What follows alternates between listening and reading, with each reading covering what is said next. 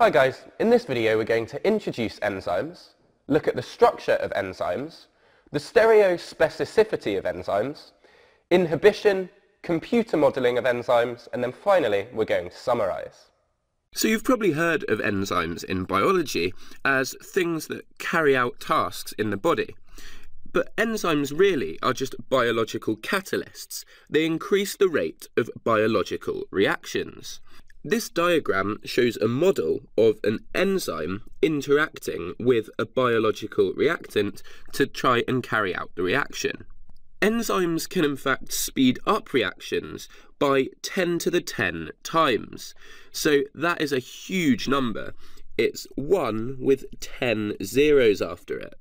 And to put that in proportion, reactions that happen in 1 second with enzymes would take up to 300 years to happen if the enzyme was not present.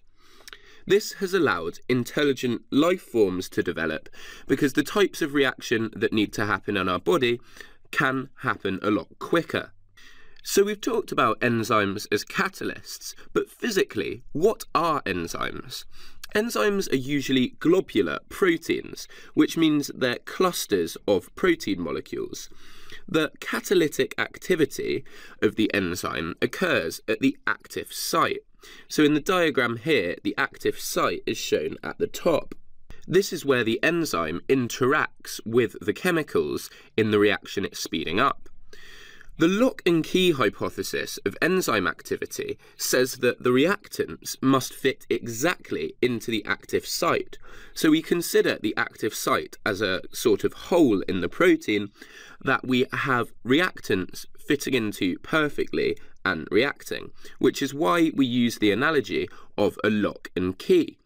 In reality, however, enzymes are more complex than this. The substrate, which is what we call the chemical that is being forced to react by the enzyme, fits into the active site and bonds temporarily with the enzyme through intermolecular forces. During this bonding, there's a movement of electrons within the substrate, remember the thing that's reacting, and this lowers activation energy for the reaction. So it's not just a case of it fitting in and holding in place, the enzyme actually bonds to it and changes the structure of the reactant.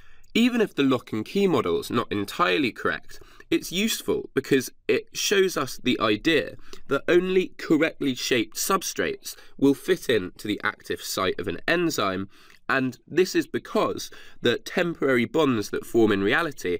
Hey guys, to continue watching this video and unlock hundreds of other super concise exam board specific A-level chemistry videos, just click the Snap Revise smiley face here. Join me today and together let's make A-level chemistry a walk in the park.